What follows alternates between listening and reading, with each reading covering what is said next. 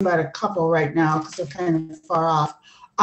One's on Thursday, November 18th at 7 p.m. It's called the Mayflower. It's been over 400 years, just over 400 years, since the Mayflower set sail for the New World. And Jenny Warner will be joining us. She's a historian and a genealogy speaker, and she's going to tell us about the 102 people that made that journey to the New World. She also has some tips on tracing genealogy back to the Mayflower in case you go back that far. I don't think I do, but anyway. On Sunday, November 21st, our Arts Alive concert is called Stuck in the 60s for Life, which kind of explains itself. It's a lot of great music from the 60s. Either you remember it, if you're as old as I am, or you just like some of those tunes that you hear, that you've heard through the years that are from the 60s. Tom Maloof is the performer, and like I said, that will be on the 21st of November. And you can sign up for those on our website. Now tonight, we have one of our returning favorites, Chef Susan Maddox. We love her. She's always great. Sadly, we're not with her in person, but she is still going to demonstrate how to make some cozy comfort foods. Now that we're into the autumn season, she's going to be making a soup, a main dish, and a dessert. I don't know if you heard Mike earlier say the recipes are on the website, but if for some reason you don't get them, you can contact us and we'll get them to you. If you've never seen Susan before, not only is she a great chef, but she's lots of fun, never a dull moment. The only sad thing is there's no samples. and Janet, I am working on smell-o-vision. I'm trying very hard to work on. Make us more if we can smell it. Smell-o-vision. No, we want to taste it. Okay, well, hopefully when you're here, give us a demonstration. It's in person and we can enjoy you, your company, and your food. But I'm looking forward to the demonstration. And like I said, I got the recipes. In fact, well, I'll talk about it afterwards. And if there are questions, they should put them in chat for the end. Is that yes, what we're doing? Okay, so if you have any questions, just type them in and Chef Maddox will get to them at the end. So please welcome Chef Susan Maddox. Thank you. Hi, everybody. If you didn't know, it is fall. Fall is here. And tonight I'm making, again, comfort cozy, or as I call it, warm and mushy. I am all about, I love fall. Welcome to a flannel shirt and, cozy food stuff, that one bowl, one pot. So today I'm really kind of spicing things up. I'm making a chorizo and spinach soup. The great thing about this recipe is, if you're not a big chorizo fan, I could go ahead and use just ground beef with this and add some spices to it. I could add ground turkey, or my daughter who does not eat meat, I just go ahead and add some zucchini and squash and make this great dish and everything. So again, we're going to start with the chorizo and spinach soup that has chickpeas and some vegetables in it. Then I'm making a pork ragu.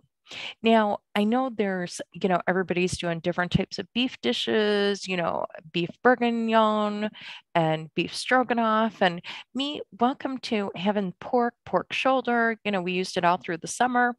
And now with it being fall, it's great to make it and serve it over polenta. Polenta to me is an empty palate and it takes on any great dish. So I can put my pork on in the morning, sear it off, throw it in my crock pot, and let it cook all day long. And, the house smells great and everything you're going to see with the spices and getting that seared off. And it's great for the next day. So if I'm, kind of trying to get ahead, I might have my oven with 3 different things in pots cooking all at 300 degrees. So then when it comes time for the week, all I have to do is cook some pasta or make some polenta. I have a roasted chicken going. I have some ragu pork and maybe some beef. And all three things are slow cooking in my oven at 300 degrees. And then I'm set for the week. Well, I don't know about you guys, but I'm all about a great dessert. I know we have Halloween candy hanging out at our house, but I have made a pear and cranberry cobbler. And right now, pears are at the peak. My in laws have a pear tree on their farm. The farm has been in my husband's family over 100 years. The pear tree's 40 years old. So we went and picked pears, and we're using pears and cobblers and making, we canned some pears and everything. So it really got me inspired to have some fun with some cranberries. And the great thing is, I can make this ahead of time. As you can see, mine's done on the counter there, and I'm going to show you how to make one. But I also can go ahead and make the raw cobbler and throw it in my freezer and then bake it at the holiday. So I hope you enjoy the video. Thank you for joining me again tonight. We are doing comfort cozy food, and please remember to put all your questions in the chat, and we will be back at the end of the video.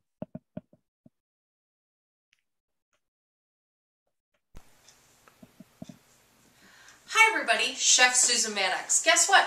Comfort cozy. It's getting cold outside, so I have 3 great recipes today that'll warm up your kitchen. So today I am making a wonderful chorizo chickpea soup. I'm going to make a pork ragu to serve on top of polenta, and then we're going to finish with a great cranberry and pear cobbler. So first things first. I'm going to turn my pan on, and let's talk about chorizo. I am using a traditional pork chorizo. There are vegetarian ones out there. There's turkey, chicken. There's so many great ones out there that you could use. Or you could go ahead and add more carrots and celery to this and make it vegetarian. Like I always say, your house, your rules. So we won't need to add oil to this pan because the chorizo has a lot of oil in it. So I'm just going to go ahead and put this into my pan and let this cook. Make sure my burner's on. And go ahead and I'm going to let that cook. While that's cooking, I have a towel underneath my board so then my board won't move. I have onion and carrot that we're going to go ahead and chop. So I have my chef knife, and I'm going to go ahead and dice my onion. So I've cut the onion in half so you can see the root is here and the onion is clean. I'm cutting towards the root for it to stay together, so you can see I've cut towards my root, and now I have my knife and I'm coming across. You can hear our chorizo start cooking. So down we go. Down, and then you're going to get to a part of the onion that gets top heavy, so we're going to turn that and go ahead and cut around. So all we have to do is throw away the root. Okay, so we have our onion, and let the chorizo cook. So I'm going to take my carrot, cut it in half. I've washed it. I'm all set, ready to go. Better keep an eye on it so we don't set off the smoke detector. Welcome to Mike. Michael, come see what is going on. Michael's in the kitchen today with me. Nice looking chorizo.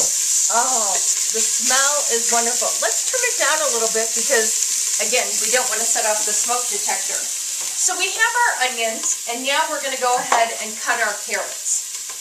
Now, like I said before, if you choose to, you could add more vegetables to this and skip the chorizo and use wonderful Mexican spices. I'm going to turn the exhaust on just in case.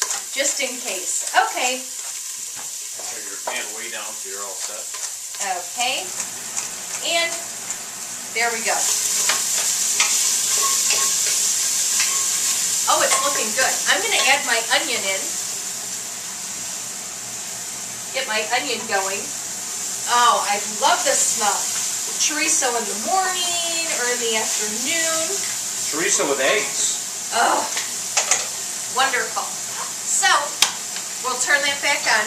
So, the great thing about this is I can make this in a pot. I can finish it in my oven. I can go ahead, start it in a pot, put it in my crock pot.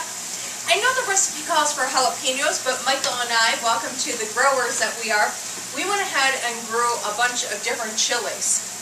Okay, so I'm going to use one of our homegrown ones, right? Homemade soup, homemade chilies. Oh, the smell is wonderful.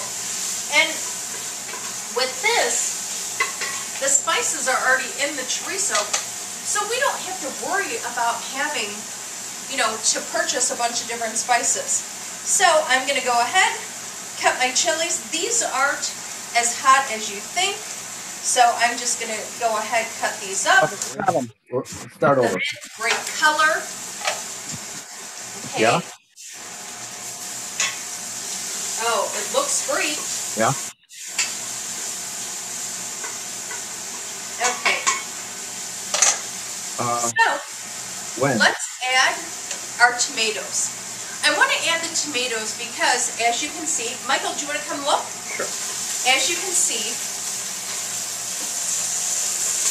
we have this great flavor and great bond.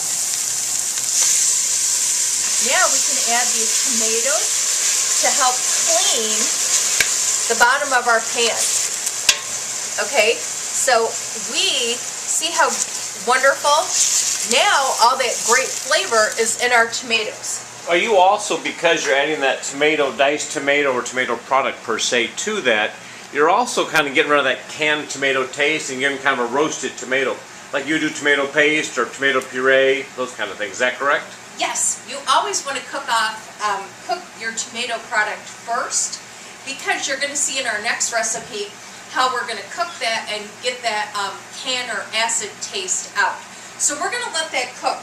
I know the recipe calls for dry rosemary, but we have beautiful fresh rosemary outside, so I'm going to chop up my rosemary.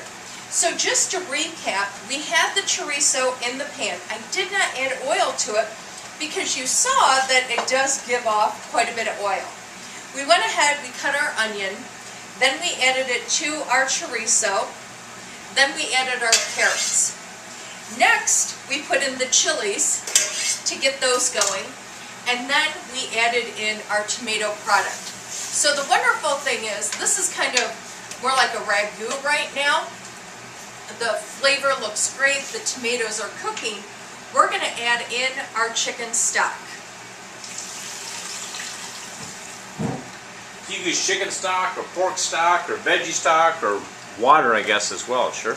Definitely. Can I make a comment about the fresh to dry herbs ratio? Is that okay? Of course, welcome. So whenever you have a list that calls for 3 teaspoons of fresh basil or rosemary, any kind of herb, 3 teaspoons of fresh, you would, and you don't have the fresh, in place of that you would use 1 teaspoon of dry. So here's a good ratio, is 3 parts fresh to 1 part dry, no matter what that is. So a third the amount if you're using dry over fresh.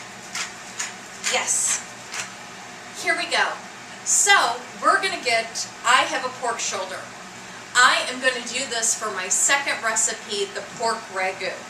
Okay, so we want to get it seasoned, ready to go. We're going to turn our pan on, and this one we need to put oil in because we want to get this great sear. We're making a ragu.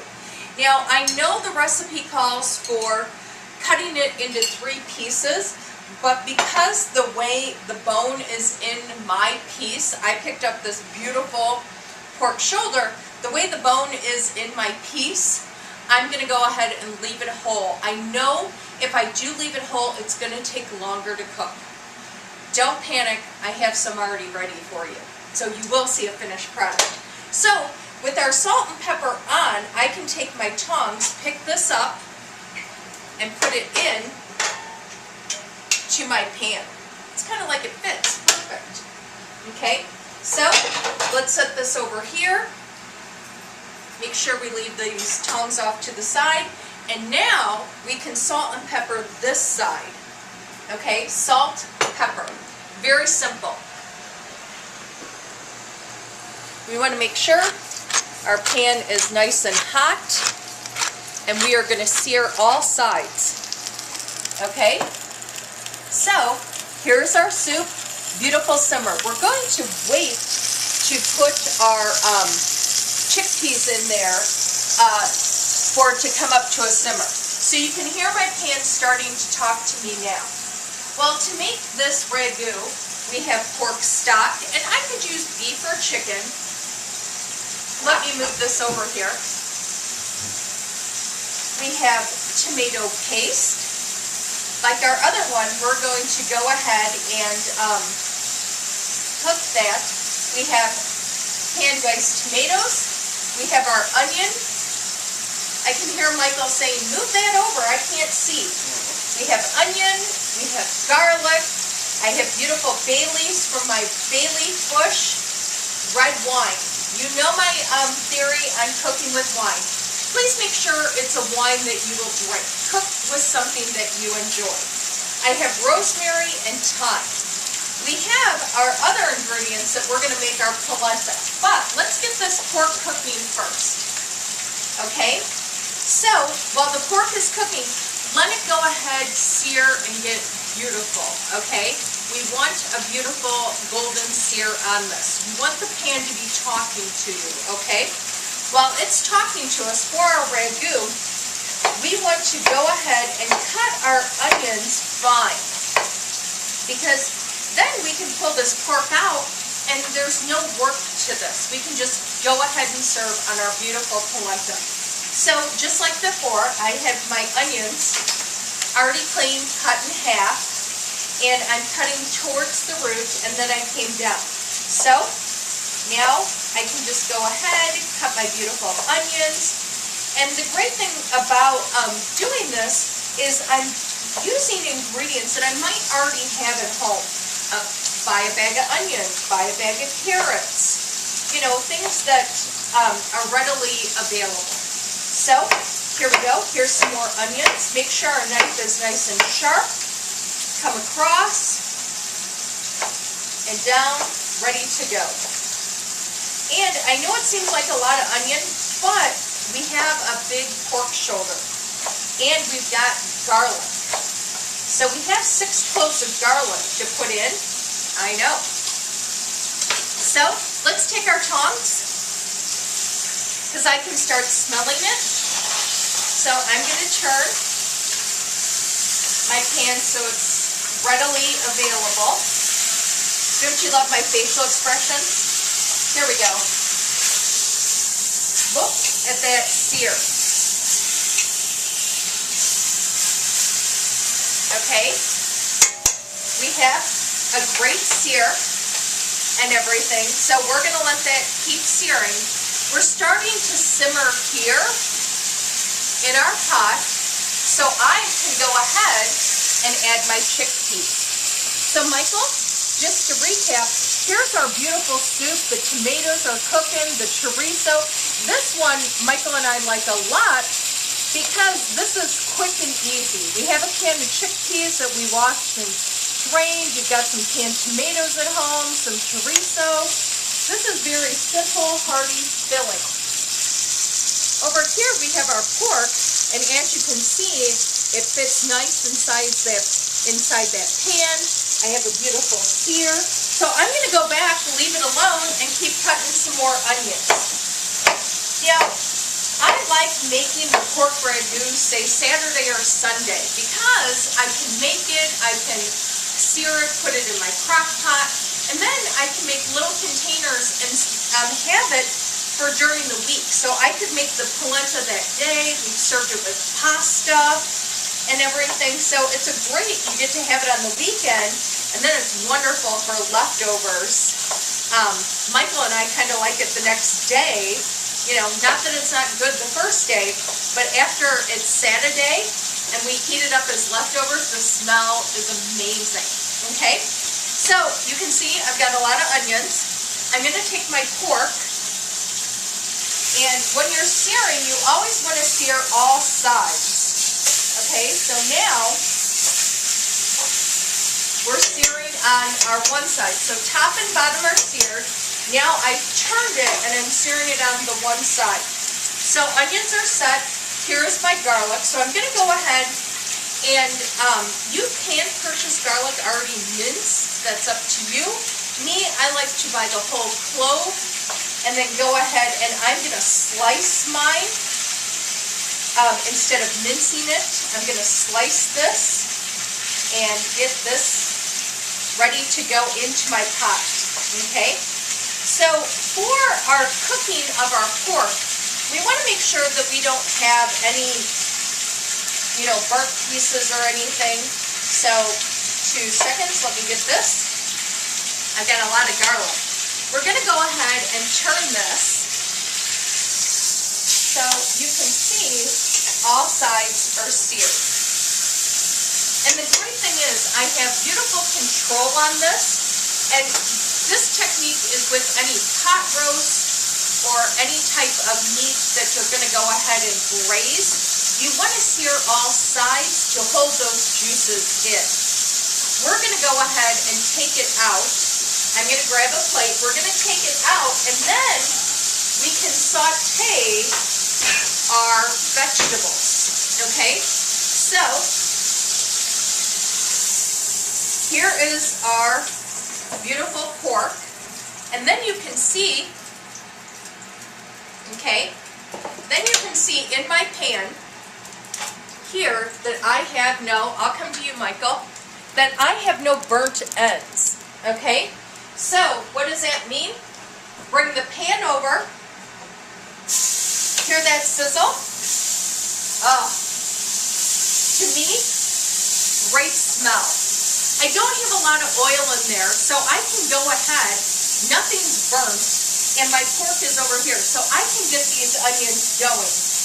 I have 2 bay leaves, fresh bay leaves. I'm going to go ahead and crack them and put them in to get the flavor going, okay?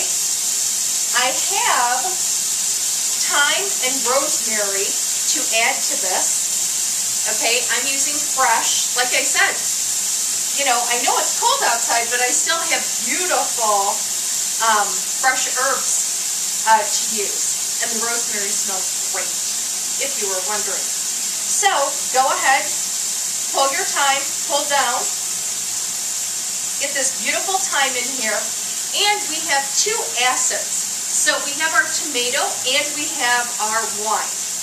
Me, I always like to add my tomato product first, okay? That is tomato paste. Tomato paste goes in, okay?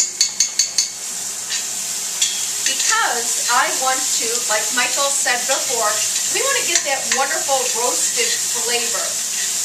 I wish smell-o-vision was working, because you could smell beautiful chorizo going. We've got our pork. So we have our tomato paste, and we want this to go ahead and cook. So I'm going to set this off to the side and let it cook. I don't have a high flame on it. Like I said, I have my meat over here roasting. I have my thyme and my rosemary.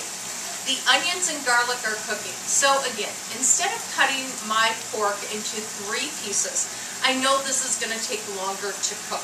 The great thing is I can make it early in the day, let it cook, the house will smell great all day and everything. So I have the tomato paste in. Now I'm cutting my onions and garlic are in the pan with the tomato paste. So here's a rough chop. Oh, again, wish you guys were here. Okay, Michael, you have to see this. To me, I love this part. So, remember, we took our beautiful pork out. There's our chorizo cooking. But see how it's not burnt in the bottom? Now, remember, isn't this kind of clever? We're using the other half of those diced tomatoes. So, again, let's move this out of the way. We clean the bottom of our pan. Okay? Look at that wonderful tomato mixture. Well, let's talk wine.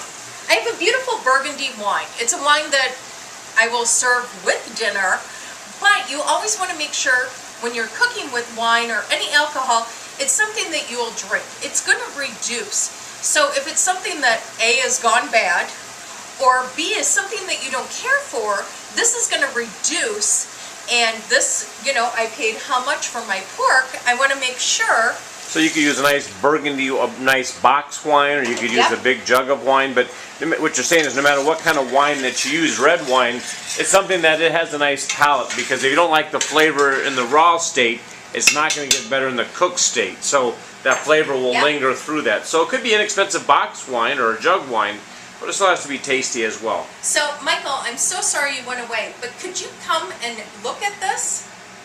I want to show the mixture that is in the bottom.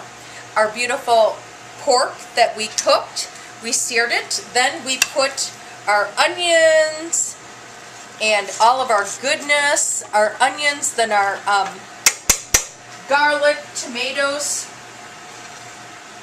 that extra juice, the garlic, the tomatoes, all that wonderful flavor is in there. And now I can pour my stock over top. So you're braising this, correct? Is what Yes. the thought is? Yes. Covered by a quarter to 2/3. Yes. So now we give it a little wiggle, because remember all those onions and everything at the bottom? So we give it that little wiggle, and now it's covered.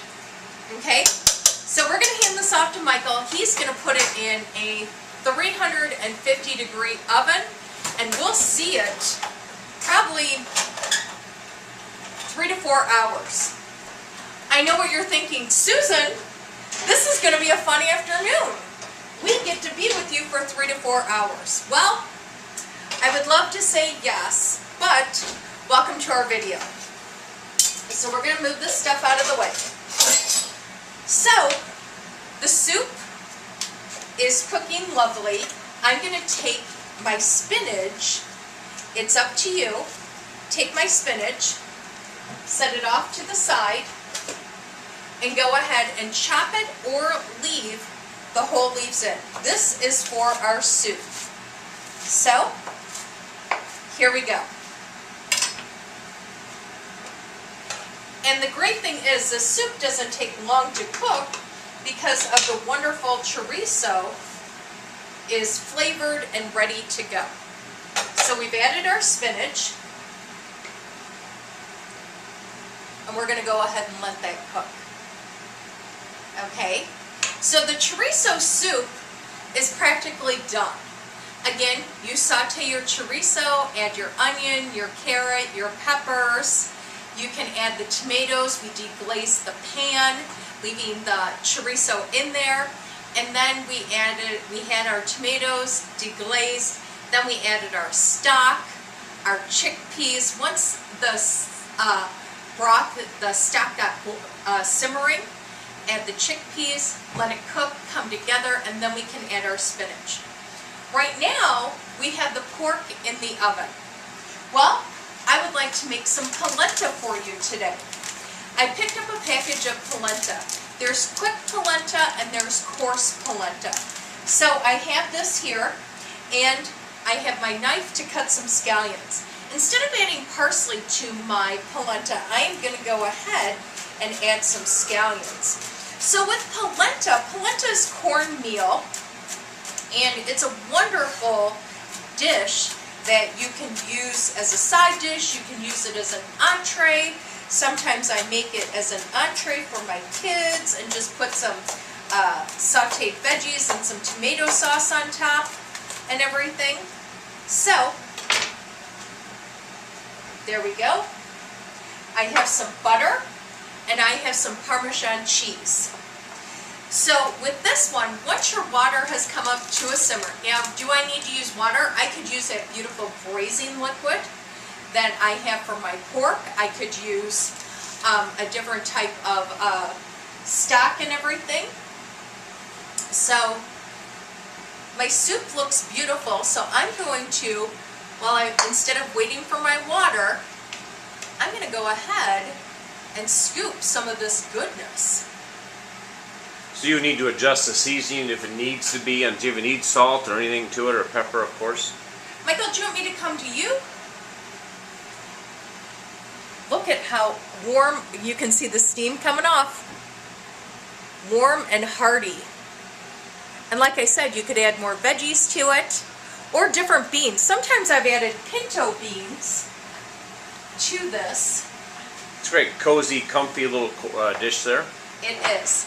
So with our pork in the oven, now we need to make polenta. So with our polenta, I have our scallions, I have our cornmeal, and our water, again, don't watch a pot simmer. So we're going to cut this open. And again, coarse cornmeal is going to take about 20 minutes.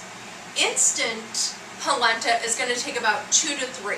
So we're going to go ahead and have our water, and we are going to add in our polenta, our cornmeal. Okay? So the great thing about cornmeal is it's an empty palate. Sometimes I add sweet potatoes to it, sometimes I add Boursin cheese to it, but I always whisk back and forth. And you're going to look at it and say, oh my gosh, it's not going to come together. I'm going to add my scallions now to help give flavor to my water. And a lot of people are concerned about, adding more. This is like making oatmeal, okay? So when you're making oatmeal, you know how you're concerned, oh my gosh, I should add a little bit more, add a little bit more. Well, that's not us. We're going to go ahead and let this cook. Well, I want to share with you, I cooked my pork, and this is a piece that I have done, okay? It is beautiful. You see that wonderful liquid in there and everything, and how dark with the burgundy it got, okay? So this is my piece of pork. So our polenta is already starting to bubble. I have a wonderful plate. Let me move this out of the way. Okay. See how our polenta is already starting to thicken? Back and forth. Okay. And we want to add our butter. I'm using unsalted butter. I'm putting the whole thing in just like that because it's going to melt so fast. And then I have beautiful Parmesan and Asiago cheese, as you can see, shaved. So it's getting thicker. I'm just going to add half in. And the great thing is I can have my mixture ready, or my ragu ready, and then I can make my polenta or my pasta. As you can see, we just added that to it. I'm using a quick polenta because, welcome to all of you, we're only here for a short time. So when you're looking at this, you want to make sure, okay, you want to make sure that the grains are cooked, ready to go.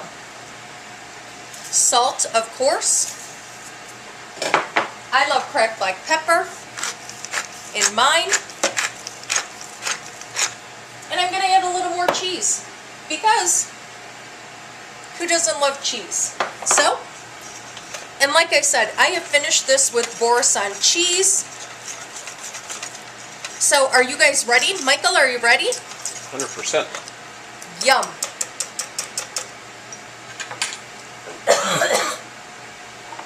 We take this, put some polenta on our plate. Could you take this and just form it into, put like on a tray and let it solidify and maybe cut it up and do that as well? Yes, we could serve it warm, we could toast it. Then I have my beautiful pork. Sorry, it's falling apart. That's a good problem, right? That means it's nice and tender. See how tender this is? Okay, and put a little bit of liquid, some of our braising liquid, and there you go. It'd be nice in a bowl, not on a plate, but even in a bowl would be yummy, or other veggies and stuff. Right? And so we have a wonderful soup. We have a great entree. Let's talk dessert. Okay? So for our dessert with our two wonderful dishes, we are going to make a pear and cranberry cobbler. I have beautiful red pears that I'm using today, dried cranberries, and we're going to make a crisp. We're going to take half of our brown sugar, or 3/4 of our brown sugar, put it into a bowl. Thank you, Michael. And put the other part into the other bowl. We have our flour. 3/4 of the recipe has, because I measured it together, so you'll see you have your mixture up top for your pears, and then your mixture for your crumble at the bottom. So we have our flour, brown sugar. Cinnamon goes in with the pears, and a little bit of lemon juice. Okay? This bowl here is our brown sugar flour, old-fashioned oats, and we will cut our butter up. Okay? Thank you, Michael. We will cut our butter. So, this one I love, simple, easy. We're going to take this, and I'm just making for two. You have your dish. As you can see over here, if Michael hasn't already moved the camera, I have one already made for you. So I am taking this dish and I'm buttering my ramekin. Okay? Butter your dish. And now, let's talk pears. We have our pears. We're going to cut the bottom,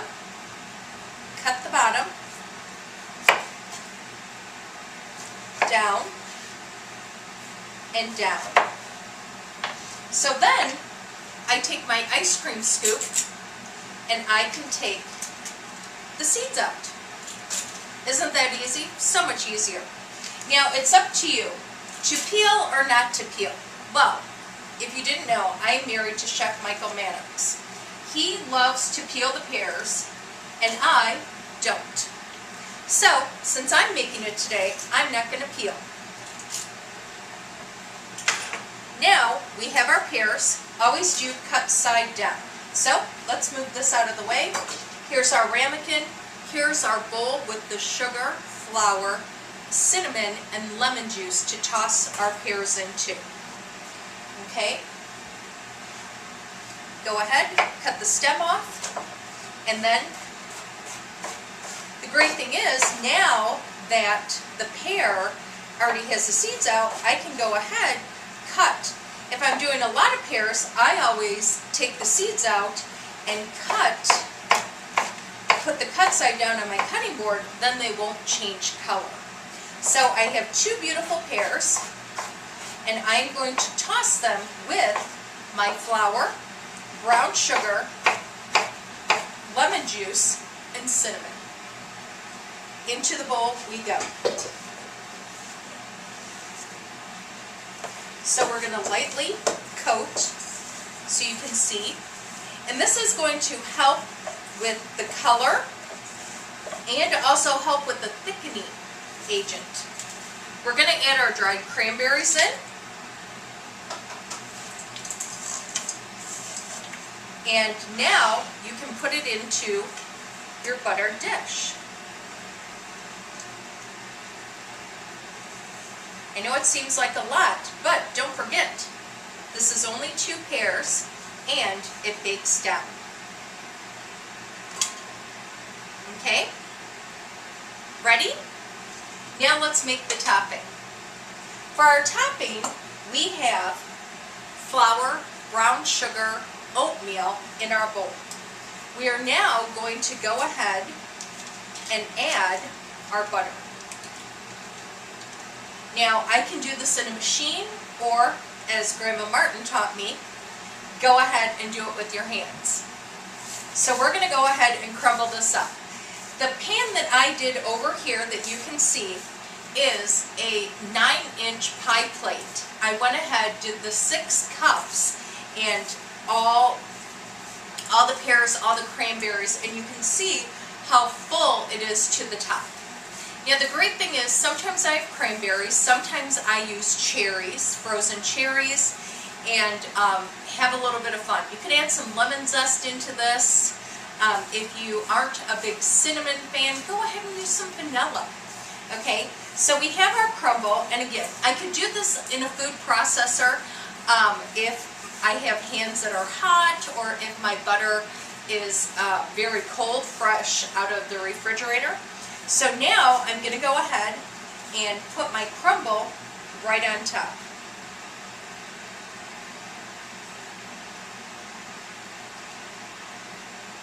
Yum. So I have extra crumble that I will go ahead, throw into a freezer bag. Now, again, being married to Chef Michael Maddox, he likes to put almonds in here, pecans, walnuts, and add it to the oatmeal for something fun, something different. You can do that. Just cut back on your oatmeal. So when you're looking at your recipe, you have 3/4 cup of old-fashioned oats. Go ahead and bring it down to maybe half a cup of oatmeal and 1/4 cup of nuts, or if you like more nuts, you could switch the two and just have a little bit of oatmeal. So this is our beautiful cobbler that will go into the oven, but I have one that I went ahead and made for you. So today for our Comfort Cozy food, we made a wonderful chorizo and chickpea soup for you to enjoy with some spinach. And then we also have our wonderful pork ragu. And like I said, my big piece is cooking in the oven. I probably won't be able to pull that out for another 3 to 4 hours. How do you know it's ready? What do you look for? I'm looking for the meat to be fork tender, put a knife into it, and have it pull, have it fall apart, kind of like mine did. If there's a bone in it, the bone should come out very easily, right? Just simply Yes. coming out means that's cooked beautifully. Okay. The bone will come out. We went ahead and made our polenta, like Michael said. I could serve it soft, or I can go ahead and make it ahead of time, put it into a small sheet pan and let it set up, and then I could cut it and saute it and serve pieces like that. Or I could serve it with pasta. And then don't forget, this is our pear and cranberry cobbler. This is how it will look when it is ready to go into the oven. And then this one I went ahead and made, and it is your full recipe in a 9-inch pie plate. So I hope you enjoy and start getting ready for Comfort Cozy food.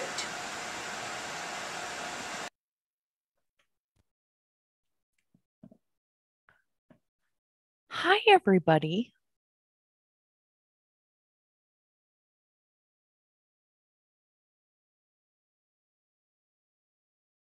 Welcome back. Is there any questions?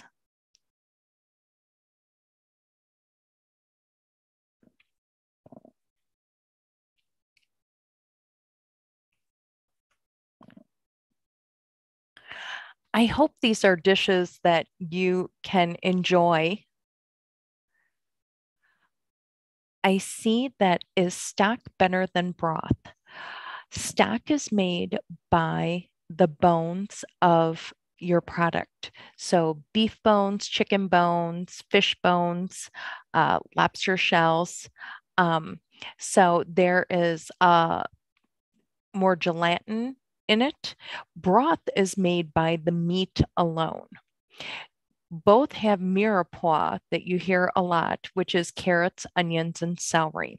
It's always 50 parts onions to 25% celery to 25% carrots. And bone broth is double the amount of bones to liquid. Thank you. I'm glad you think everything looks good. The great thing about all three items, and again, everybody, I always say I'm action-packed instead of busy. Everybody says they're busy. The great thing is I can make and freeze the soup, and then I could go ahead and put it into a pan, heat it up, and then add the chickpeas and the spinach. I could do that. I can also take the pork, like I said, I can make it on Sunday and go ahead and heat that up and have it in little containers, and I can heat it up and make some pasta, or I can take it for lunch when I go to work and then heat that up and eat it, eat it there. It makes everybody jealous in the break room and stuff. But yeah, it's something fun, something different and everything. And I love polenta. My daughter, who does not eat meat, and she will eat dairy, I go ahead and add spinach and boursin cheese to that polenta. And then you can just put your homemade tomato sauce or even your store-bought tomato sauce on top, and it's a great filling meal. It's something quick and easy.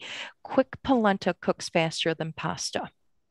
So both my children, when they went to college, definitely became pasta or polenta experts, and were wowing their friends with their polenta knowledge and everything. Susan, Yes. I have a question and then a comment. The question is, you weren't crying when you chopped your onions. Do you have a secret? Oh, okay. So here we go.